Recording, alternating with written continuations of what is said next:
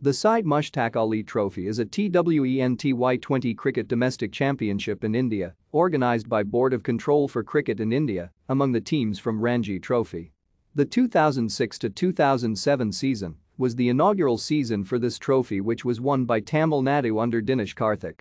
It is named after a famous Indian cricketer, Syed Mushtaq Ali. In June 2016, the BCCI announced that the championship would be scrapped and replaced with a zonal-based competition. The next season, BCCI reverted to the include all domestic teams.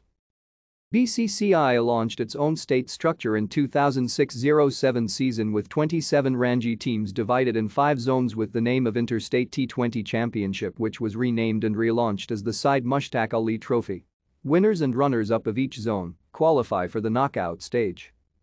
In 2012-13 season, the knockout stage was replaced with a Super League, where zonal winners and runners-up are divided into 2 groups, and the winner of each group played the final.